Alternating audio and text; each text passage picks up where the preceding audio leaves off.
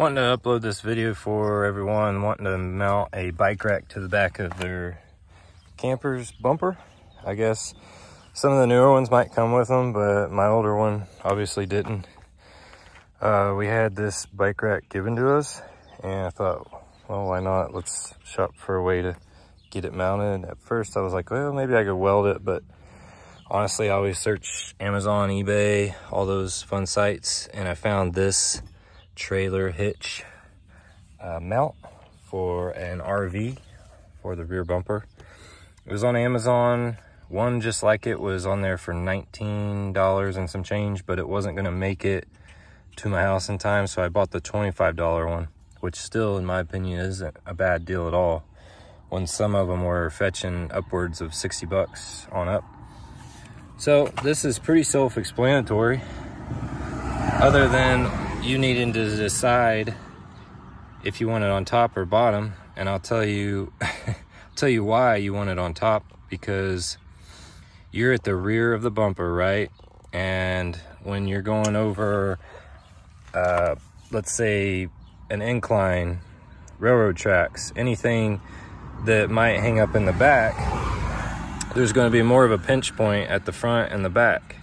So if you're going, let's say, down an incline and then back up a steep one, I don't know, some of these campgrounds, you'd be surprised, but you don't want anything hanging down real low, and this would be the lowest thing, and you don't want your bikes out here hanging up, so you just want to get it up as high as you can. So I'm going to mount mine on top. This bolt kind of threw me, but all I can think is it's a way to cinch down whatever you're hauling and keep it from rattling, because that seems to be an issue sometimes. So this is like a tightening bolt, that way there's no slop once you get your bikes and everything mounted. This is going to be pretty self-explanatory, guys, though, and all these kits might be different, so I'm not going to put socket sizes and wrench sizes and all that. Just, you know, if you haven't yet buy you a good socket set, you'll have everything you need here. But I'm just going to drop these in here like this. I'm going to put the bolts facing down in case, let's say, one of these came loose. Just one of them, right? You would catch it hopefully before the whole thing fell off. If one of them came loose, you'd lose the bolt instead of the nut. So let's do that, and then we're gonna install this plate. And I don't have my tripod today, but the rest is self-explanatory. You're gonna be using a flat washer. So you're gonna mount the plate up here, and then you're gonna use a flat washer, a lock washer, and then a nut. And I'll show you that all put together here in a minute. But I don't have my tripod again, and I think it's pretty self-explanatory. Guys, you don't really have to get this dead center. You can tell mine's not. I got my really cool sticker that I put on last year, and I really don't want to cover it up. So I'm just gonna mount it here for now, and then maybe later on I'll slide it over. I don't know. I should have put the sticker over here, but dumb me, put it in the middle. But yeah, I'm gonna mount it there, and this is as wide as our bikes are, so it might be off center a little bit, which is gonna be fine with me, because really I'd like to have more access to the spare tire if I need it. So I think I can scoot this in far enough to where it'll even give me more clearance. But that's what's nice about this system that I got. Oh, yeah, I might as well show you what I got here. Again, this was given to me, and it's called Hollywood.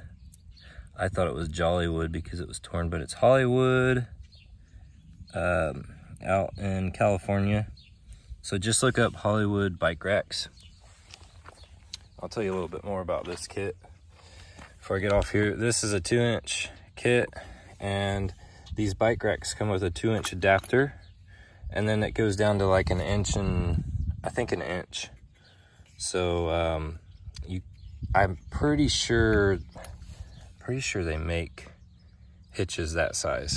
You guys might drop a comment, or you might already have one on your car, so you might already know. But in this case, it came with the 2-inch.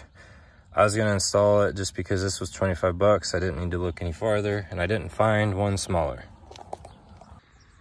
All right, so the bike rack's on, and pretty happy with it.